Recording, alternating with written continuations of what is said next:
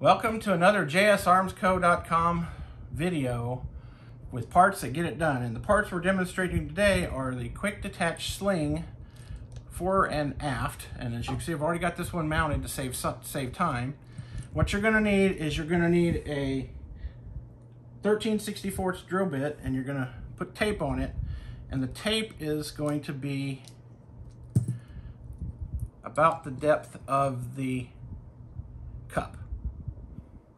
And then you'll need a 13/32, and you'll put that, and that will be the depth of this nut. And we're going to show you how to pull that nut. I've already pre-drilled this once because I actually screwed up and didn't press the record button.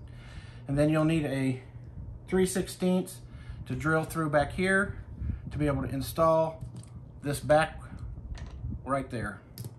So to get started, you'll take your Allen wrench and you'll pull this screw out from this side. And I'm right-handed, so I'm going to mount my cups on the left side. You pull out this screw. This cup will be all nice and mounted in there tight.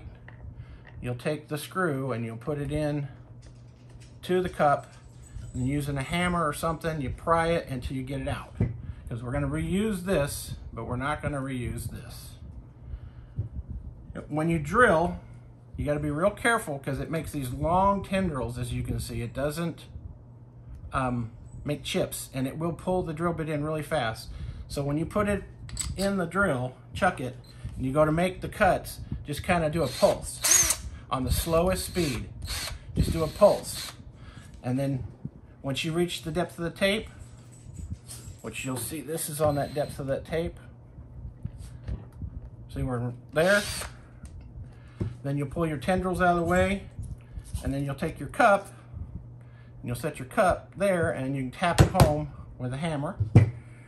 Then we'll flip this over, and we'll drill this side out, again with the drill being pulses, because you're going to get the long tendrils. Clean out the tendrils.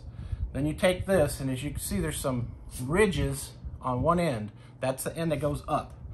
And so what you can do is you can take the screw again to be able to insert that, and then tap it home, pull that screw out. Now we take our long supplied stainless steel screw and a Phillips head screwdriver, and we just screw it home until it's nice and tight.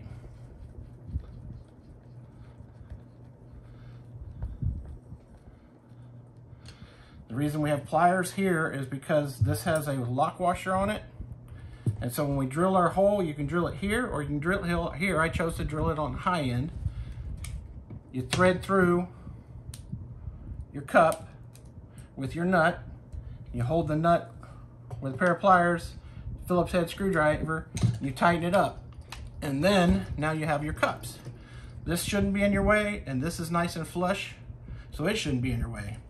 And you can throw your quick detaches in there that are supplied with the kit, or you can throw them on your, where'd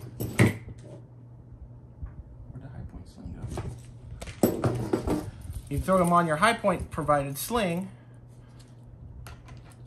and you can just use that.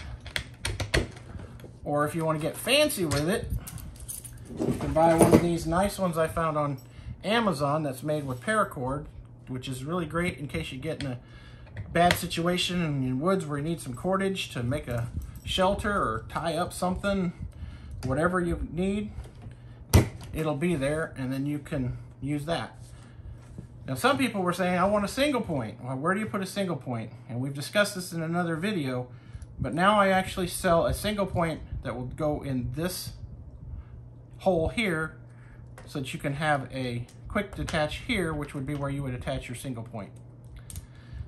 It comes with the attached screw, and you just repeat the process here. You take the screw out, you pull out the nut, you drill the hole, you drill the other hole, you put the nut in on the other side, and then you just bolt it together. And then that cup should be flush right with that, and then you have a single point sling. Well, thanks for joining us today. Hope you enjoyed this informational video. Thank you for joining jsarmsco.com, where we make parts that get it done. Be safe at the range.